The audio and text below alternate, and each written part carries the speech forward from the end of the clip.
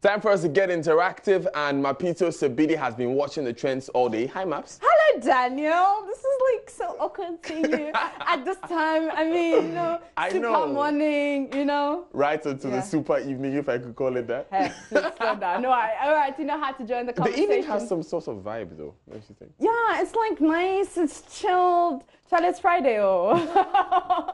But you know how to join the conversation on Facebook and Twitter and Instagram. We're Joy News on TV. Send us a WhatsApp message on 055-815-7074. Now, it's been 8 days of sitting of the Emile Short Commission of Inquiry. The three-member committee has been sitting since Thursday, February 14th, to probe into issues regarding the violent clashes that occurred at the Awayaso West Wagon polls. Now, we've heard numerous accounts of what happened. In the beginning, many were skeptical about the work of the commission, but with several accounts given, evidence presented, and many talking on social media, what are your impressions of the Short-led Commission of Inquiry so far? For me, it's just kind of window dressing, because someone has confirmed that he sent the people. So why don't you just call that person for him to give Ghanaians details? I think it's okay for a commission like that to be set up to look into the matter, because what happened on the day of the election at Ayawaso West Wagon is not good at all. It's nothing to write home about. So I think it's good for the commission to look into it so that we look for the culprits and bring them to book. I think the commission need to do the investigation for people to know where the truth is coming from. Yeah, I think that's good to know. I think they should do justice to what happened. They should bring out those who committed the crime. I think it will help the nation. So far as there is something like that, whilst we have a committee like that, it can help the nation. Yeah, because sometimes something will happen and we will know where the source is coming from. So when we have those kind of people, they will get to the root from the source where it came from, and then we'll know what to do. Well, to me, it's profound. It's a very good thing to do. It's just that our politicians must take it easy when it comes to elections, because some people might be hurt. Some people might die. And who are the winners, in quotes, coming to rule? When they are wounded, when they are dead, who are the politicians coming to rule?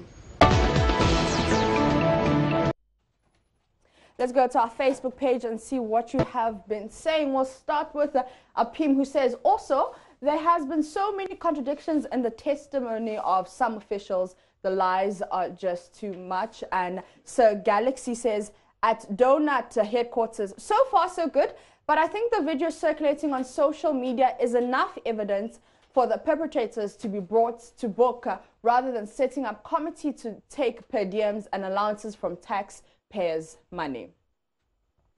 A few others here. Entry Ado says, it's just a waste of taxpayers' money. Government should empower security agencies to deal with those militants. Recently was a good example. That's the only solution. No long talks. Clay Got's Time says, it's been cover-ups and fabrications here and there. The most disgusting was the appearance of SWAT Commander Samuel Azugu. Azugu was quite famous last week, wasn't he? Yeah. Ghanaians are gradually losing interest and respect for our security forces because of their glaring political biases and affiliations. We must do everything to ban or outlaw political vigilante groups. Abubakar Delan says, we are not serious with issues as a nation. This NDC and MPP are the cause of Ghana's problems. God save Ghana. Let's go to Yao Edu, who says it's been very impressive, and Henny Metal says they are on course. Mash Taylor says clearly it's very political and needless.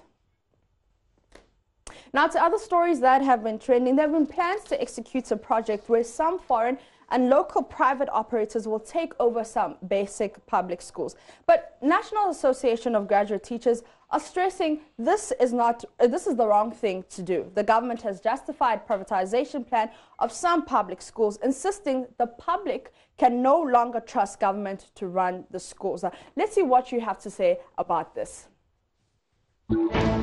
Personally, I don't know why NAGRATS, or I don't really see the concern NAGRATS, NATS, and other teacher unions are raising, because when they talk about it's been privatized, listening to the PRO of the Ministry of Education, he indicated that and the funding is also from the World Bank. So at the end of the day, we have nothing to lose really, and we all know our system.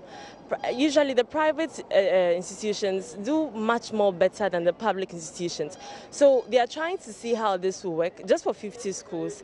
And then if it works out well, and I don't really see, it's not like the teachers are going to be sacked or anything, but a private person will be handling the affairs of the whole institution. So there's nothing, I see nothing wrong with it. And it should be, it's a call in the right direction. My very first question is, if it's being privatized, does it mean those kids are going to pay fees? Because already, I can't remember some years ago, we were not paying fees, it was levies. So if you privatize this whole basic education, it means that now there's going to be fee paying. People have to pay an amount of fees. And is the school feeding program still going to take place? That's my second question. So I don't see the essence of you coming up with a free education system and now trying to privatize the basic education. You are going to limit people from going to the school, and which will also have a bigger effect on the secondary schools as well and the universities. Now, you've privatized the junior education system, and we are expecting the senior highs to be free education. That won't work. In every country, basic school should be free, even when you can't afford. We need the basics. If you decide to privatize the SHS, the senior high, the university, and then the junior high, that one is okay. But for the basic, everyone should be entitled to basic education. It should be our right. All right, you know how to join the conversation over the weekend on Facebook, Twitter, and Instagram. We'll join you on TV. Send us any WhatsApp message, picture of the day, video of the day on 055-815-7074. I am Mapito CBD.